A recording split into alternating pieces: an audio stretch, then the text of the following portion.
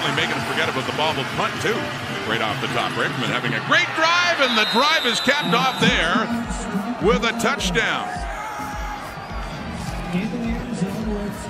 It is Juwan Brescacin back in Calgary and caps off this impressive drive. One of the ex-Stampeders scoring against Calgary in this game. As Mitchell looks into the end zone, and he has Kamar Jorden for the touchdown. And Calgary does have Boris Bede. Punt, and it's blocked. Blocked. Stampeders on the chase and recovering. Fraser Sobek had it, no. And it's picked up by the rookie Charlie Moore, product here at the University of Calgary. Yeah, Charlie Moore is the guy who got through for the block. Good numbers overall, 8 for 8 in their opening drive, and a good start here. It's Ricky Collins. Can he take it all the way to start the second half?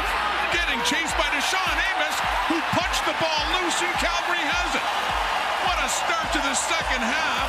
After all of that, Amos is the hero as he punches it out, denying an Argo touchdown, and it's Calgary football.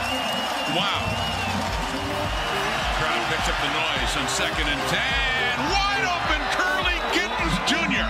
And a big touchdown for the Argos.